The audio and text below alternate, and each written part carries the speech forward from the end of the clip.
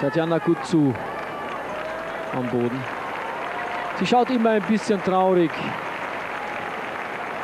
Und vielleicht wirkt der Schock noch nach, dass sie kurzzeitig ja damit rechnen musste, gar nicht hier auftreten zu dürfen.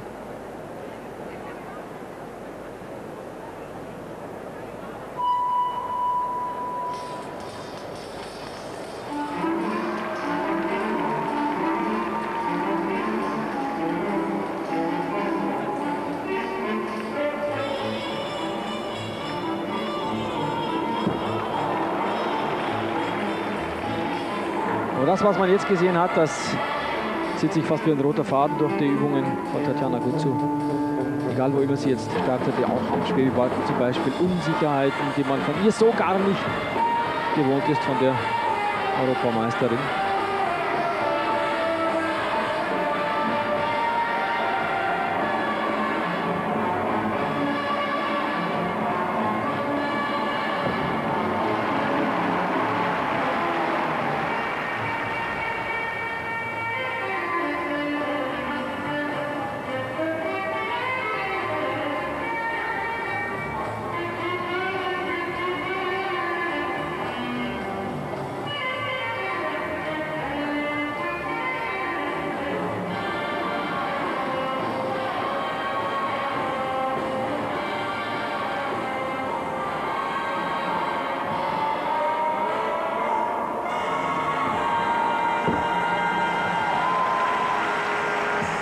Tatjana Gutsu.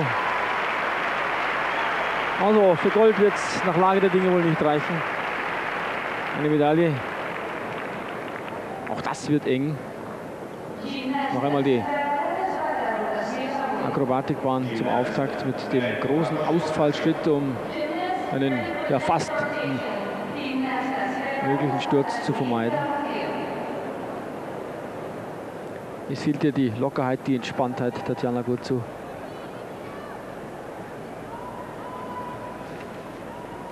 Und wir machen noch